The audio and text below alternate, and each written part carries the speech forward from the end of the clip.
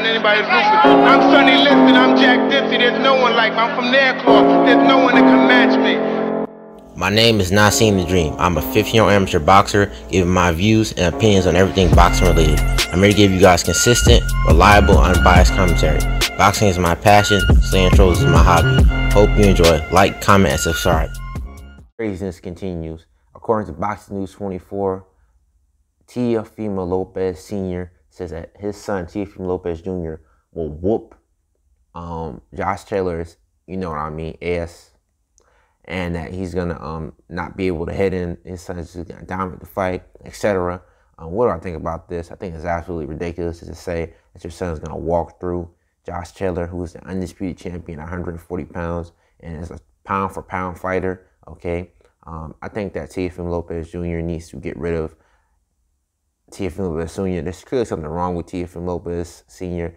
As you look at his, you look at the post-fight interview, he was out there celebrating with George Kambosos Jr. and his father. That's how drunk he was, giving nonsensical advice to Teofimo Lopez Senior throughout the fight, telling him that he was winning the fight when that he was losing the fight, that the knockdown was a slip.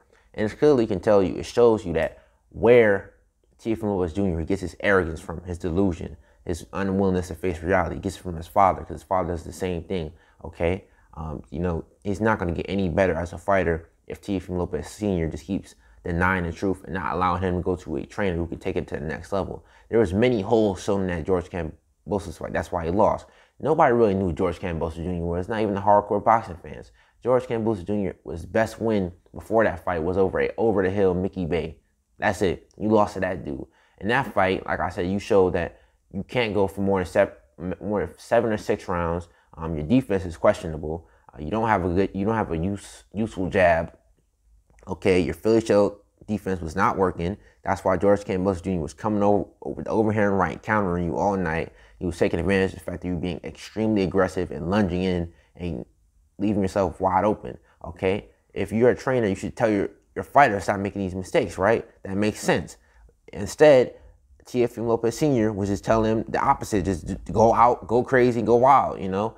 That's not something good to tell your fighter, okay? I think that Teofimo Lopez Senior could benefit from a trainer who could highlight his strengths and cut out the weaknesses and make him a better fighter. Because as much as I don't like Teofimo Lopez Junior, he has a potential to be a great fighter. He has power, athleticism. He has good boxing ability, but he has holes in his games that need to be addressed, like I said, by a better trainer. Teofimo Lopez Senior is not going to do his son any favors by continuing to hold him back. He needs to learn from somebody like Bill Haney. Bill Haney gave his son, Devin Haney, the choice to get a better trainer or keep Bill Haney. And he kept Bill Haney as somebody else because Bill Haney is actual great training. He gives Devin Haney good advice in the ring. He tells him what to do. That's the opposite of Teofimo Lopez Senior, okay?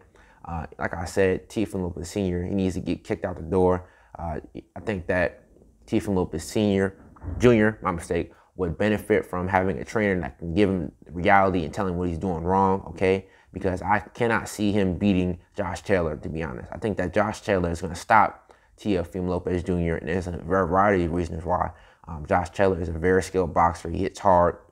He has good defense. He has a good chin. He's only really been hurt by Jose Ramirez and Regis Prograis, who are the 2 best fighters in that division, okay? He was getting outboxed by George Kambosos, Teofimo Lopez Jr. Imagine Josh Taylor doing that. Josh Taylor is a pound-for-pound fighter and one of the best boxers on the planet. I think that he's going to outbox him for the first 6 or 5 rounds, and then he's going to have to put the pressure on him and stop him in the 8th or the 9th round, okay? Unless Teofimo Lopez Jr. shows amazing improvements through his next fight, I cannot see him beating him. I just think that Teofimo Lopez Jr. needs to take a humility pill, find a new trainer, get better, and accept your loss like a man, because that's what a man does. He takes the things that he loses in his life and he continues to go forward.